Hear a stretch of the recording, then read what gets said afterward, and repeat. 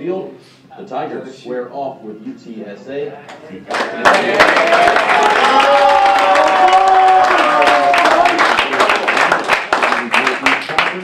And Baylor as the host in 2C. Excited about it.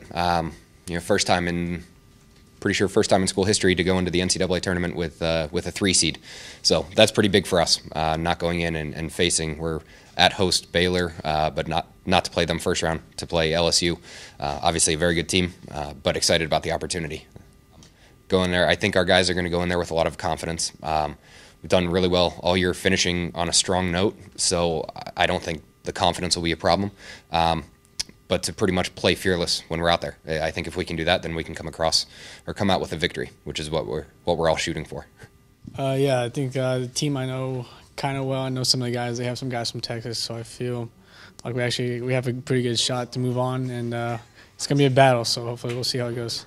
I mean, just kind of proud of what we've done so far, and we have a good opportunity to do something kind of special for our program and for the future of UTSA. So, if we go out there and get the first W of the NCAA tournament, it'd be pretty big for us.